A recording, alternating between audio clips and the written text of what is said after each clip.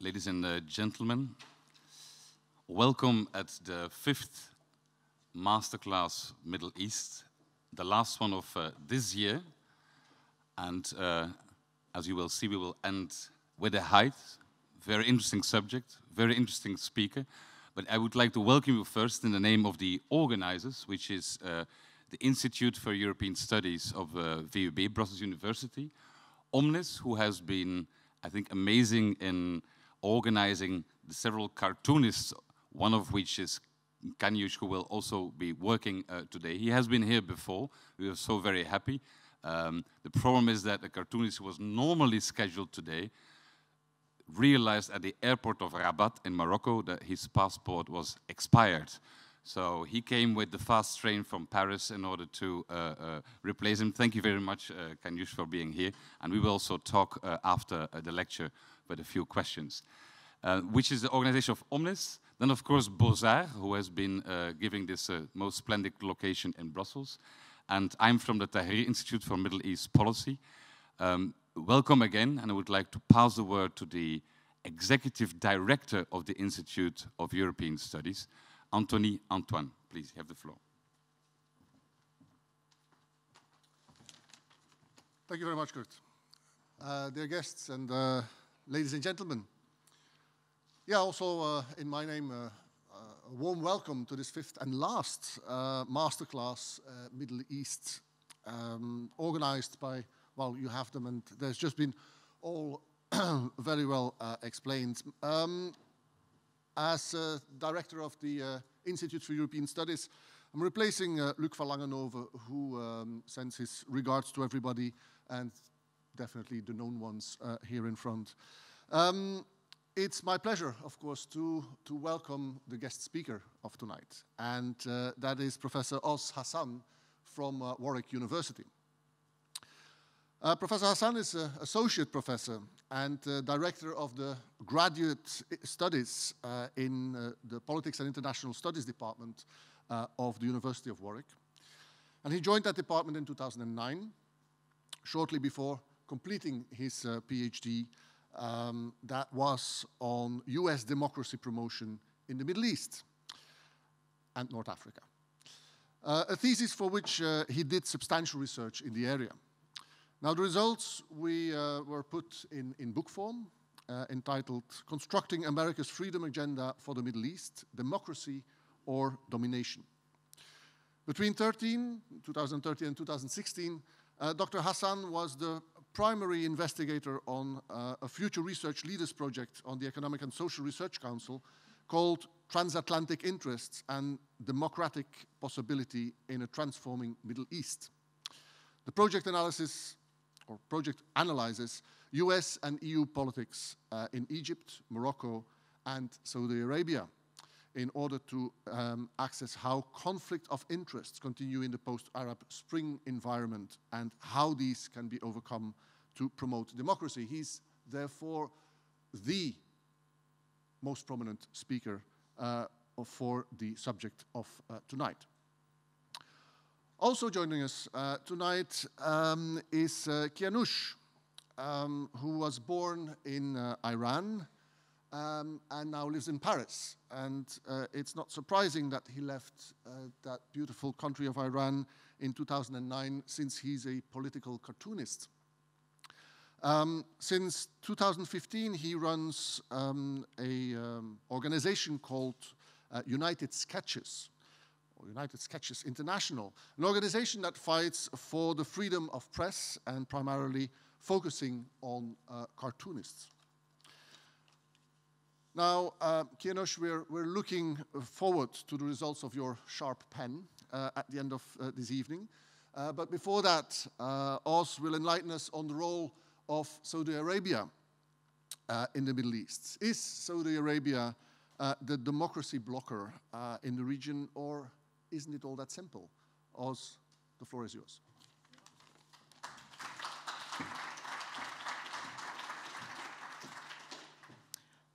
Well, firstly, thank you to the IES, Ohms, Beaux-Arts for having me, Anthony for introducing me, Luc for inviting me, and Kurt very graciously for helping organize. And obviously now to the cartoonist that I'm absolutely terrified of as to how this is going to go on. An Iranian cartoonist on a speech about Saudi Arabia, it should produce some pretty interesting results. So when I was asked to deal with, what is Saudi Arabia's role in the Middle East, one of the sort of purpose I took from this was to try and explain what Saudi Arabia's role is, both globally, regionally, and from a sort of local perspective. And the aim of that was really to show how Saudi Arabia fits into different systems which are actually in tension with one another, which I will explain as we go along.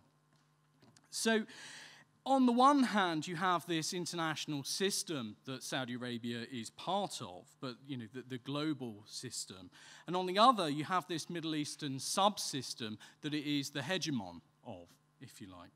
So basically, how it fits between these two things, it helps to explain Saudi Arabia's behavior and ultimately its role within the region. And so what I'm going to try and do in this talk is give an understanding of both world history and combine that with social constructivism from international relations and from security studies, and mix that in somehow with area studies. It's a tall task, I know, but I will give it a go.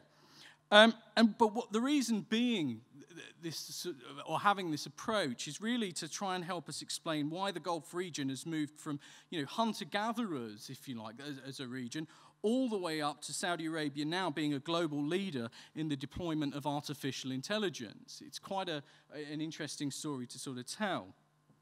And so my argument up front is a fairly simple one. It is that Saudi Arabia's role in the Middle East is to survive. It's a normal state. It will survive. Its aim, if you like, is survival. Or more specifically, it's to ensure that the survival of the House of Saud. And as it balances between the international and the regional subsystem.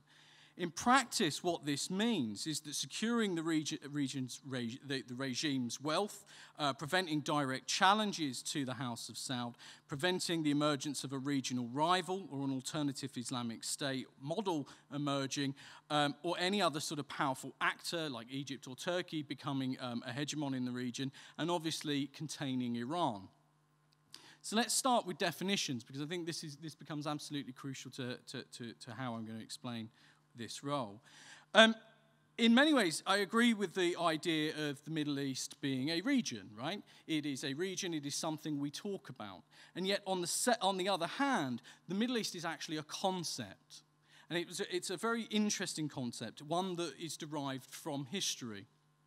So if you take the way other people have described what the Middle East is, in 1958, Leonard Binder defines it as the sort of former territories of the Ottoman Empire, along with neighboring countries challenging Western-style nationalism.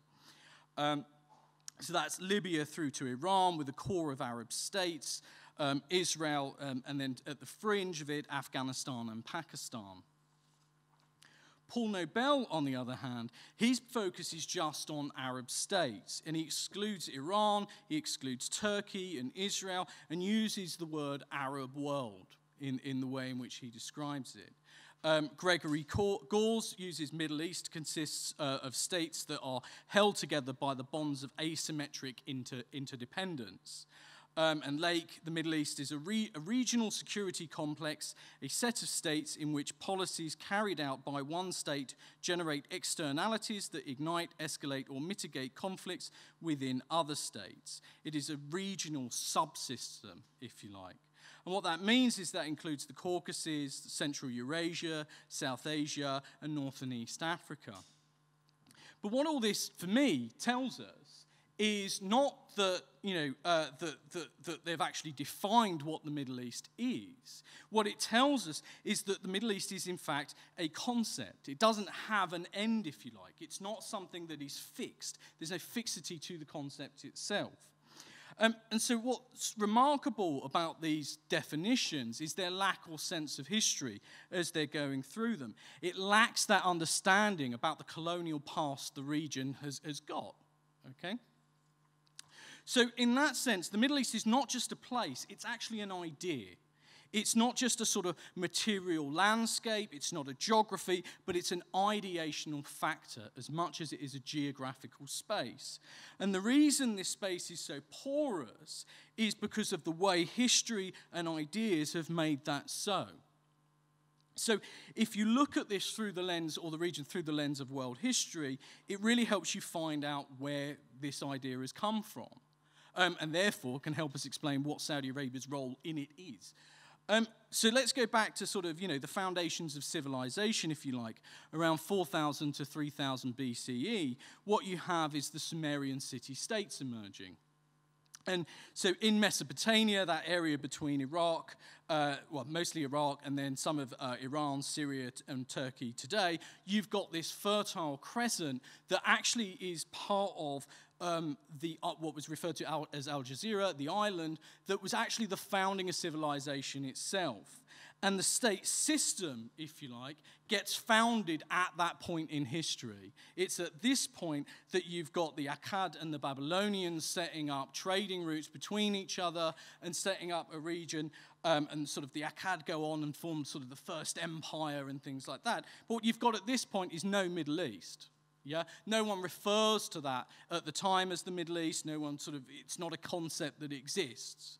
If you then go around 3,500 BCE, you have the Egyptian city-states, moving on to the dynastic period. You then have the end of the Sumerian period, brought down by the Babylonian Empire. Around 1050 BCE, you have the Kingdom of Israel. You move sort of forward still by 900 BCE. You've got the first recordings of the Arabs within the region. So by 800 to 300 BCE, you've got this axial period where the birth of philosophy begins to take place. And the area basically plays a really important role in the philosophy of religion and the way in which the philosophy of Jerusalem comes around and the way in which Hebrew prophets work. And then you've kind of got, after that, this sort of Greek and Persian period with their empires, which is when we get the first recordings of Arabs living in the region. So Homer makes reference to the Arab peoples. And then Herodotus in 484 BCE begins to talk about and extend this to the Arabian Peninsula. He says the Arabs and the Arabian Peninsula become one. And that's sort of, referring to a set of Bedouin individuals. And so what's really interesting about this is it's not until later on, when we move into the 7th century, that we've got the birth of Islam, with the conquest of Mecca by Muhammad in 630 Common Era. It's after Muhammad's death that you've got this series of caliphates, and then Uthman unites the Arabian Peninsula with the Levant through to North Africa, Iran, Central and Southern Asia. And what you end up with is this sort of region dominated by Islam, united by religion throughout the 9th and 12th centuries, creating this Arab Golden Period. This period that was ended by the Mongol conquests, but that was absolutely fundamental to the way in which modern science was translated over to the Greek periods and into Europe. So, by the time you've got to this point, it's not until you've got go through to the Ottoman Empire as it established itself in 1299 through to its collapse in the early 20th century. Now, what's really interesting about the history that I've described very briefly is that nowhere in this history is the Middle East. It's not a concept that exists. It's not something that individuals or history at the time of its construction was actually referred to. No one referred to this as the Middle East. So what happens, and so why does this matter? It matters because what it does is it tells us something really, really interesting about Saudi Arabia's role within what we understand as the modern Middle East. It tells us that, yes, you've got this area, this geography, and these different societies all mixing in this geographical space that is absolutely central to the history of humanity. But actually, it's far more than that. It's not until you get to the 20th century that the Middle East becomes this idea. It becomes a unit of analysis. It becomes something that exists in people's minds. It becomes an identity that people use. So what this means up until that point, up until the sort of 19th century, is that you had these sort of Oriental civilizations over there. Yeah, you had this sort of, people when they spoke of societies as the other. It's the stuff that Edward Said talks about. But the Middle East as an idea does not exist through the Paleolithic, the Neolithic era. It's not part of the way in which we understand civilizations as they move through to the 7th century. It's really around the 19th century and into the early 20th century that the region becomes the focus of Western powers, and it's with that focus that you get the origins of the Middle East as a unit of analysis in its own right. So if you trace back the term, where it sort of comes from is this sort of vague strategic concept pointing to a geocultural region and a system built around Western interests in the region. It's a concept built as part of a framework of imperialist strategic planning in the early 20th century, and ultimately around the security of oil as warships move over from steam to oil. It becomes about warfare and geopolitics. So as a term, the geopolitics of the term matters. So herein what you begin to get is the Middle East used as a sort of geocultural term, but always within reference to this strategic idea. And herein what we begin to see is Saudi Arabia and its interactions with this international system gets adopted within this term and begins to use it for its own means. It uses its oil wealth. So as a concept in the 19th century, if you like, people would have referred to the Eastern question or non-European spaces. You then had the Near East as referring to the Ottoman Empire, the Far East as China and Japan. It's not until 1900 in the British Foreign Office that you get the Middle East referred to as a problem. The problem of the Middle East is how the region was constructed as the Ottoman Empire began to fray. The Times newspaper was popularized the term when it entitled a series, The Middle Eastern Question. And then in 1902, the person who's credited with actually inventing the term Middle East, Alfred Thayer Mahan, it basically comes up with his term when he's talking about the Persian Gulf and international relations. And what he's done is he's talking about the importance of the Persian Gulf in relation to this shift from different energy sources and the rise of oil. So in that sense, the concept as a strategic concept begins to arrive at that point. In 1951, you have the United Kingdom adopt the Middle East as official terminology, and it's not until 1958 that the United States confirms that the Middle East or Near East can be used as interchangeable terms. By the 1960s and the 1970s, that the term Middle East gets adopted within the region. The people within the region, you begin to use it to construct Pan-Arabism, to construct this wider identity of who they are, rather than just sort of being individual sets of peoples. So what's Saudi Arabia's role in the region of the Middle East is very much embedded in the term itself. It is that Saudi Arabia's role is the linchpin in a system of strategic and imperial control outside and inside of this geographical space. It plays a role for that outside system and links the inside system, if you like. So Saudi survival is tied to both systems. It's not separate from them. For the global system, Saudi Arabia has taken on this role since the 1930s. It's provided the West with a supply of oil and stable prices, for the most part, obviously not 1970s. It's dealt with military contracts, trying to balance out Iran, security in the region, buttress regional alliances, and be a place for trade and investment. So Saudi Arabia's role from a Western perspective is to be a client state, a hegemon to protect the system that was constructed as part of empire. This is not by accident, therefore, it is by design. Saudi Arabia's role is not separate to what has happened in the earlier 20th century. So this really sort of begins to sort of pan out, and by the 1970s, what you've got is this. What's crucial here is where Simons over in Treasury, in the U.S. Treasury, and Kissinger begin to argue over, what's the best way for the United States to control the Middle East?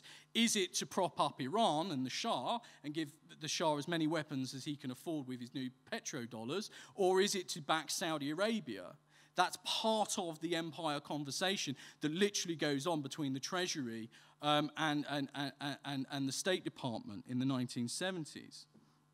So this has moved Saudi Arabia from being just a sort of primary security partner and fighting communism before the 1970s and opposing Nasser's secularism and the sort of socialist turn to really being a powerful actor in its own right in the 1970s. And this was really demonstrated by the 1973 oil crisis, which sent an oil shock around the world. The reason for the crisis, if you like, was that Nixon gave $2.2 billion in military aid to Israel, triggering Saudi Arabia to take action that damaged the industrial world. Saudi Arabia's policy, interestingly, failed because Saudi Arabia's policy was to get the United States to change, to not support Israel in that way. But what it showed is just how powerful Saudi Arabia by the 1970s had come because of how dependent the West was on energy in the form of oil. It also, the consequences of that crisis have transformed the world we live in today in many ways, because what it done, interestingly, is it's at that point in history that international political economy began to change. In response to the crisis, to prop up Europe, the American banking system internationalized. It said that the Europeans were over-leveraged, therefore they needed to be backed up and internationalize the system, a system that we live with the consequences of today. So it's really sort of that period that's particularly interesting as a demonstration of Saudi power, but also this very special role that it plays within the region, balancing out these international dynamics and the regional dynamics. This sort of begins to weaken between 1975 and 81 as the US strengthens between 1975 and 1981 as the US builds its special relationship with Saudi Arabia. The particular turning point in that was 1976 when Saudi Arabia helped evacuate US citizens from Lebanon safely. But really around this era, what you've got is this twin pillar system, or the Nixon doctrine, up until the 1979 Iranian Revolution, which has basically given Saudi Arabia the ability, if you like, to sort of control or as a lever between the way these two systems work. By the 1980s, what you have is a more realistic and balanced expectation, as you've got oil prices declining around the world, you've got Saudi Arabia diversifying its arms and purchases, and by the 1990s, what you've got is this growing insecurity in the Gulf, with Iraq's invasion of Kuwait and the subsequent US intervention in 1991.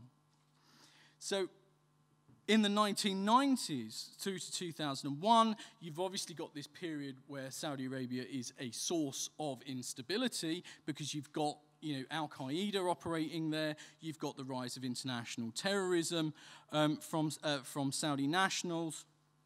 And by the time you get to this sort of post-2001 period, you've got a real problem in international and regional change as both systems become in flux. And I'll talk more about that momentarily. Because what you've got in the system now is, sort of US interventions from 2003 onwards. You've got the rise of China, you've got the re-emergence of Russian activism, and obviously you have the Arab awakenings, the Arab revolutions. So for the US, and this is the important part, since the third Saudi state was established, it has had a clear function in the Middle East and been allowed to pursue that function as a client state. It's been to protect and allow the exercise of what James Tully refers to as the imperial right. And that is the right of Western states and their companies to trade freely in non-European societies, and the duty to be civilized by non-European to civilize European peoples, non-European peoples. Sorry. Together with a duty of hospitality of non-European peoples to open themselves up to trade and civilization. If indigenous peoples resist and defend their own constitutional forms and constituent powers and civilizations, and thus violate the international duty of hospitality, the imperial powers have the right and duty to impose coercively the conditions of trade, hospitality, and civilization. So what I'm trying to do here is explain what this imperial right is. It's this sense of ownership and courtesy that must be extended. That linkage is part of the way the system's designed. I mean, obviously that took the most dominant form in 2003, where the United States doesn't become a sort of outside player, if you like. It becomes a physical presence in the Gulf region itself. It becomes the de facto ruler of Iraq. But obviously, you know, that's not the only time. In 1953, what we had was the overthrow of Mossadegh and replaced with the Reza Shah, the Shah. In the UK, that was referred to as Operation Boot, and in the US, it was referred to as Operation Ajax. And it was basically the first time that in the region that the US overthrew a democratically elected government because it wanted to audit an oil company. Yeah? And so you can sort of see the way that this imperial right operates as the linchpin, the way in which these two systems are understood to interact with one another, and therefore the way in which Saudi Arabia actually helps to operationalize this.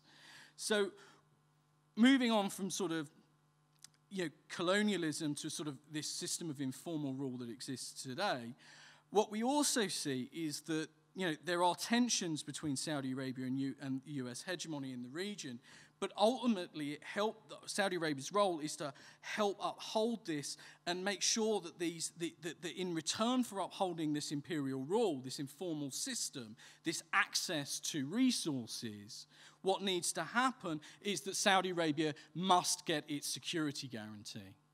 So, the United States will protect Saudi Arabia both internally and externally, and has stated that to be the case since Ronald Reagan. So, as we move into sort of Saudi Arabia's role within the regional subsystem, what we can see is that actually Saudi Arabia feels that not only is it this linchpin, and it serves as this linchpin because it gains a security guarantee, we can also begin to understand why Saudi Arabia has adopted this approach. If we look back to sort of the first Saudi state, it only lasted from 1744 to 1818. Economically, it was successful. It was cemented through the Islamic Reformation and the combination of the Saudi and Wahhabi partnership. This ended when the Egyptians occupied Deria, leading to its collapse. Now, what's interesting about this is it's not until the sort of 1840s that the Al Saud dynasty was able to consolidate a sort of smaller geographical space and set up the second Saudi state, which ended in 1891. With the Al Saud basically driven by the Al Rashid dynasty, which is one of the many Arabian houses, over into exile in Kuwait. By the time you get to the 20th century, what you've got is the Arabian Peninsula as a battleground between the Ottoman Empire and the Arabian Bedouin army that the British and French have encouraged to form. At this point, what you get between 1902 and 1930 is Bin Saud basically returned from Kuwait to seize Riyadh, relying on the religio-tribal forces to expand, but also aiming to consolidate a non-tribal state with the sole allegiance to the Al Saud dynasty. So what this means is that that foreign intervention has been absolutely fundamental to the establishment of the state. It's not a state that exists in and of itself for its own right. It needs a security guarantee. It has needed a security guarantee because we're already on the third iteration of it, and those iterations have proved, the first two proved very vulnerable, both internally and externally, and then the third time, basically to prop itself up, it needs that external security guarantee. It needs from a partner in the outside system. So what this means is, if we look through the way the Al Saud dynasty has operated, is that it was willing to crush the Ikhwan in 1928, basically using British air power. British air power was basically what provided the means in which the Al Saudi dynasty was propped up within the region. So you can already see that the Saudi state from the very beginning is fragile. It needs an external security guarantee because of the way in which tribal tensions operate on the peninsula. And you can also see the role in which colonial power is basically securing the state itself. So for the House of Saud, survival is not abstract. This isn't something that is in the back of the Saudi royal family's mind because it happened so long ago that no one worries about it. This is the third Saudi state is a new state.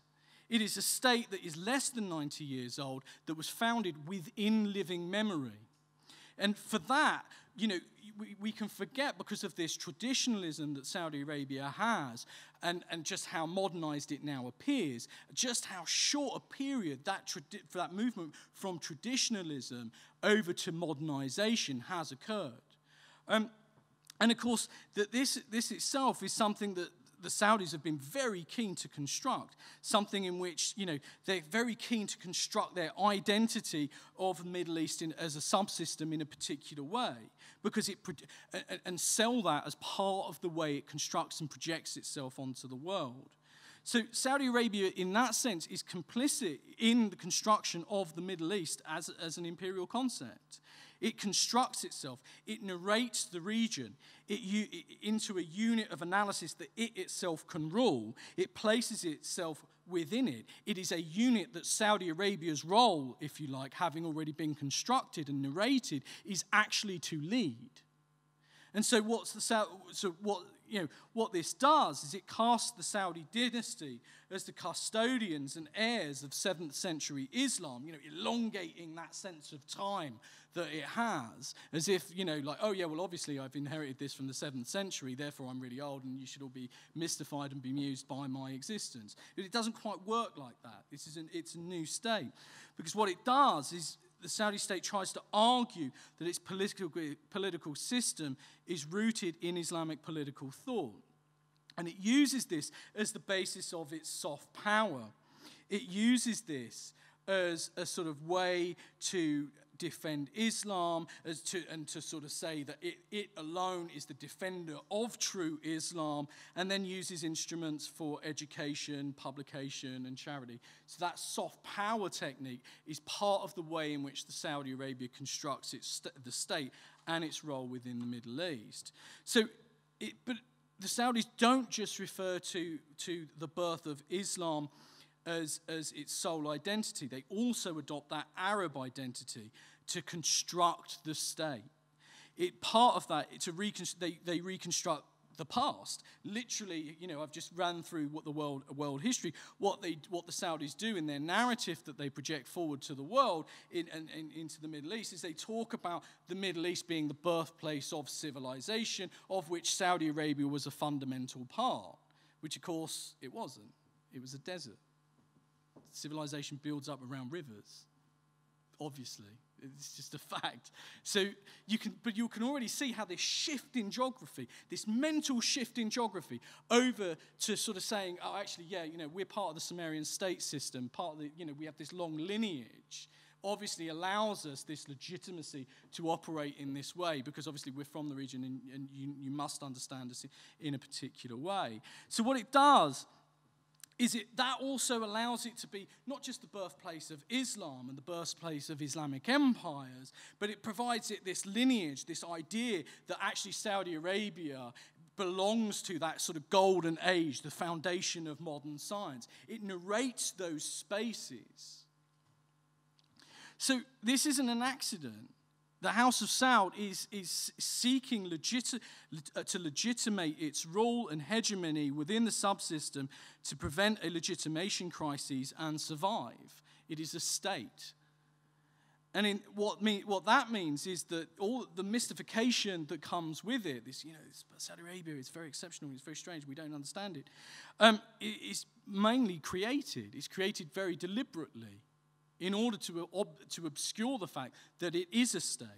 It constructs Saudi exceptionalism to legitimate its power and to survive within the subsystem, to help construct and prop up that imperial subsystem. And this has been the basis of Saudi policy throughout the 20th and 21st centuries, as it constructs the state itself under the Al Saud dynasty. So what this means is that we can see this as the Middle East was really constructed throughout the 20th century. So if we move into the way in which the Middle East was constructed and its different zones, it starts with, say 1916 with Sykes-Picot, through to the period of Egyptian hegemony in 1954 through to 67. Then what you have after that is this sort of rise of the oil-producing states and the power from Iran, the growth of power from Iran from 1967 to 73. I'm just going to grab some water quick.